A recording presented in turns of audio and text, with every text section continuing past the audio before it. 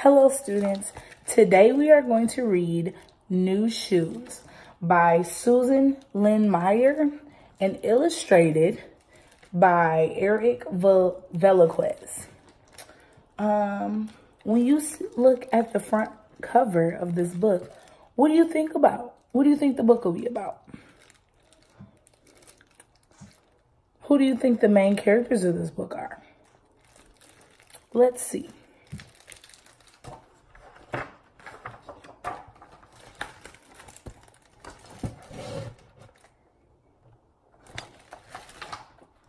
My cousin Charlotte hands me the package as we stand outside Johnson's Shoes. If you could have any shoes in the window, I ask, which ones would you choose?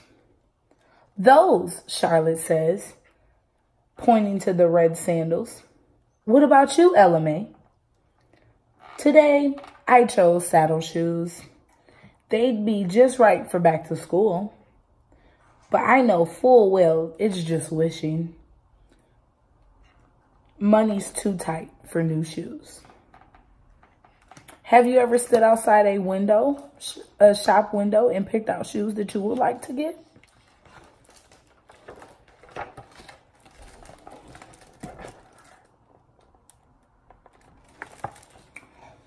When I get home, Mama opens the package. Winlow's shoes are in good shape, she says. She hands them to my brother Clayton.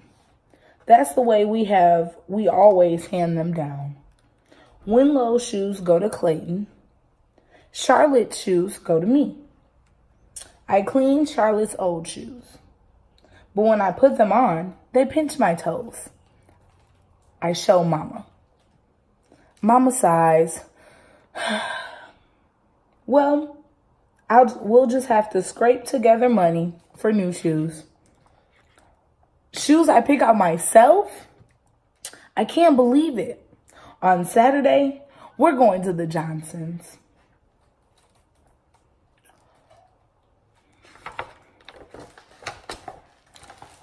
Where do you think they are at?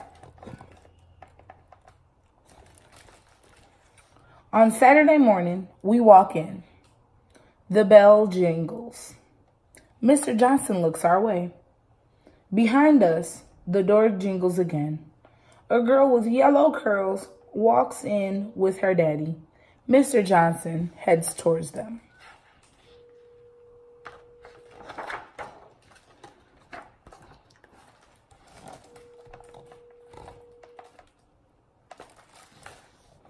Mama and I walk to the back of the store and stand against the wall. The blonde-haired girl tries on shoes, posing in the front mirror. I sigh. Weren't we first? But I know colored people always have to wait. Finally, the girl's daddy buys the new pair of shoes and they leave.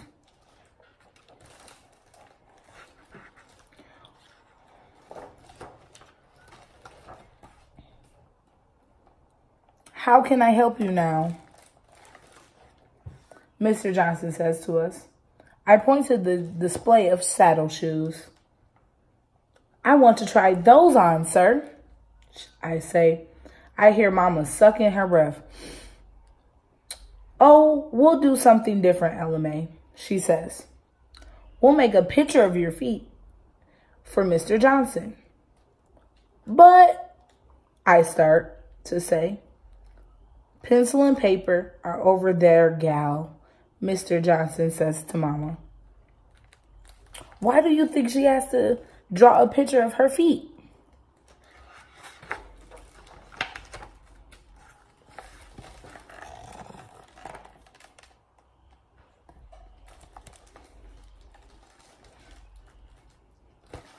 Mama traces my feet. Mr. Johnson takes the paper and comes back with a pair of shoes.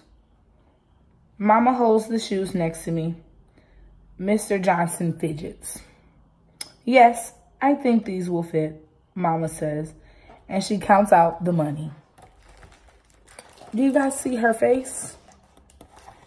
I wonder why she feels that way, why her face is frowning.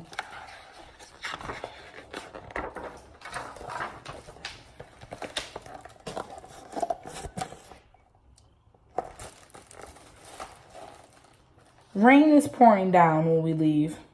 Mama snaps open her umbrella. Mama, I say, can't color folks try on shoes? Mama sighs. No. Then she puts on a smile. Let's think about how nice your feet will look for school. I like my shoes, but it isn't fair that the other girl can try them on and I can't. Mama and I walk on together, listening to the rain. So Ella Mae was sad because she wasn't allowed to try on the shoes like the other girl was.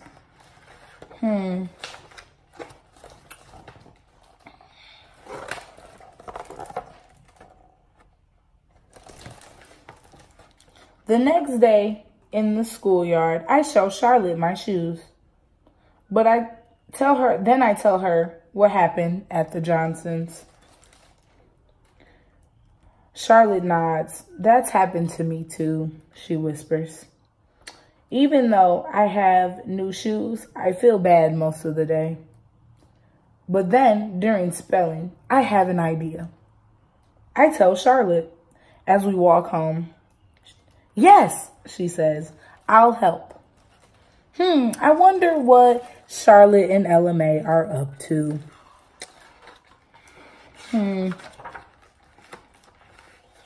So Charlotte and I do chores. We scrub, we pick the last green beans, we mind babies. Most folks say they can't pay much. Never mind, I say. We'll work for a nickel and a pair of outgrown shoes. Does anybody know what outgrown means? It means shoes that are too small, and they can no longer fit them. Have you guys ever done chores?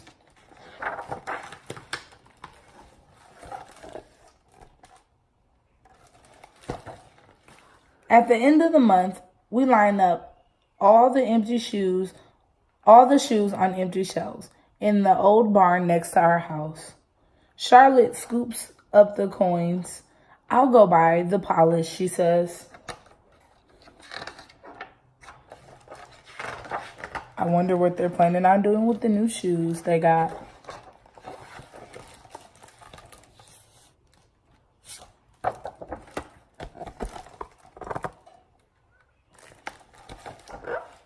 While she is gone, I clean the shoes with soft rags. Then I pull out all the dirty shoelaces. I wash them in lots of soapy water until the water squeezes them clean. I hang the laces on a clothesline line to dry in the sun.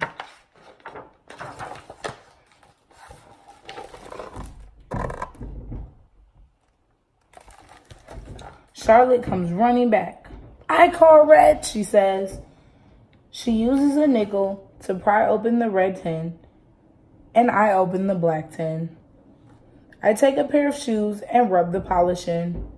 Then I scrunch up my hand inside, smoothing out all of the wrinkles and buff the shoes until they shine.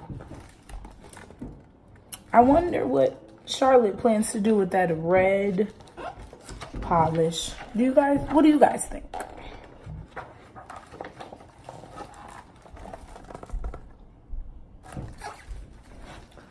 The sun dries the laces now. I thread them back through the holes. Charlotte holds up a shiny red Mary Jane she has been buffing. Almost as good as new, she says proudly. You see the shiny new shoe? The neighbors know we are ready to open even before the paint on our sign is dry. Ella Mae and Charlotte shoes, it says. Price, 10 cents, and another used pair. Miss Douglas peeps through the barn door, holding little Laura's hand. Right behind them, I see more neighbors coming. What do you think they're doing with the shoes?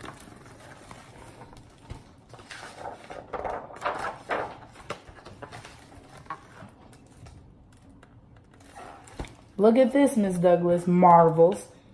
No need to go to the Johnsons now. Then she hesitates. Last time the shoes from the Johnsons gave my Laura blisters. She says, can I try these on to see which ones fit best? Charlotte and I smile. We hold our hands up proud. Yes, ma'am, she can. I say loud and clear. In our store, anyone who walks in the door can try on all the shoes they want. The end.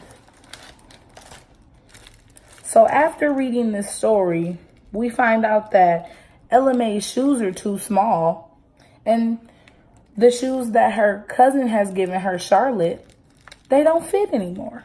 They don't fit. So mom has to get some money and they go pick out new shoes. But when they get to the store, Mr. Johnson will not allow her to try them on because she is African American. And this makes Ella Mae sad. She tells Charlotte the next day at school when she gets her new shoes, and they think of a plan. And their plan was to get old shoes, to do chores and get old shoes from local neighbors and then throughout the neighborhood and polish them up and clean them up to resell them for 10 cents to kids who didn't have shoes. And what I think the author wants us to get out of this is that we should all be treated equally.